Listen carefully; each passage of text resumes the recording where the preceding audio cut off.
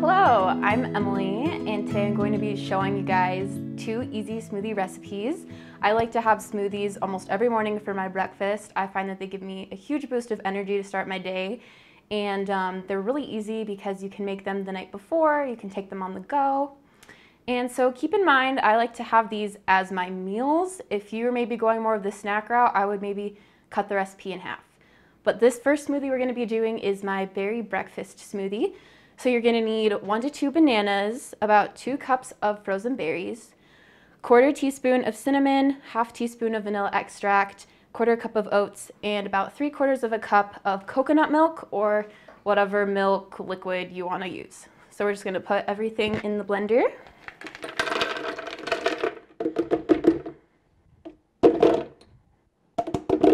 My blueberries froze to my cup. That's how you know they're really frozen.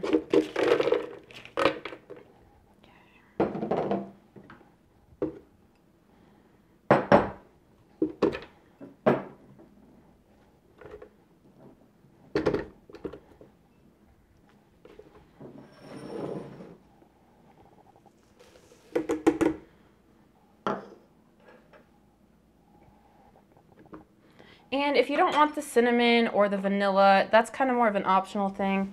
I find that it just kind of gives the smoothie a little bit more of a sweetness, and I really love the cinnamon with the oats. It's really good. All right, once you have everything in there, you just blend it up.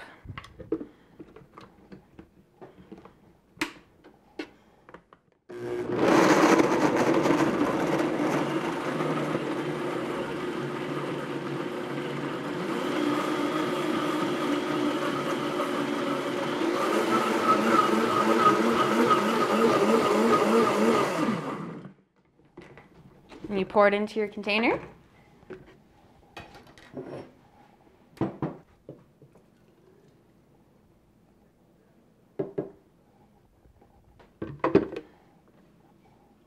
And you're good to go. Smoothie number 1. So this next smoothie I'm going to be showing you is my Tropical Green Smoothie. It's one of my favorites that I've just started in making, and this one's really good for getting in your daily greens. If you're someone like me that doesn't like to eat a lot of vegetables but like tries to be healthy, you can get in your greens without actually having to like taste them.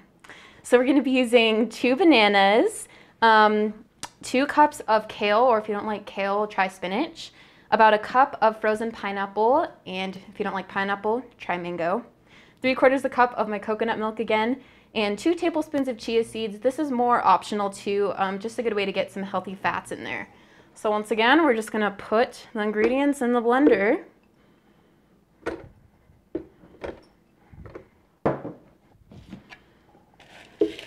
And I like to do the frozen fruit because I don't really like to put ice in my smoothies. I'd rather have it be thicker, not as watery. So that's why I do the frozen fruit, but if you want to do ice instead and just use fresh fruit, that's totally fine.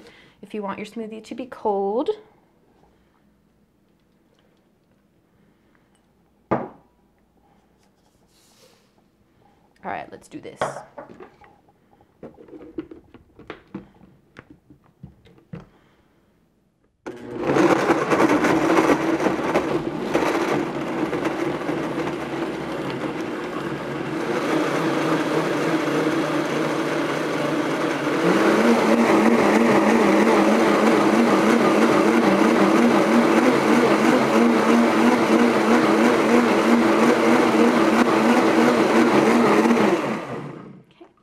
And like I said, the great thing about this one is it looks super green, and it is super green, but you don't taste it. You mostly just taste the pineapple and the banana, which I personally love.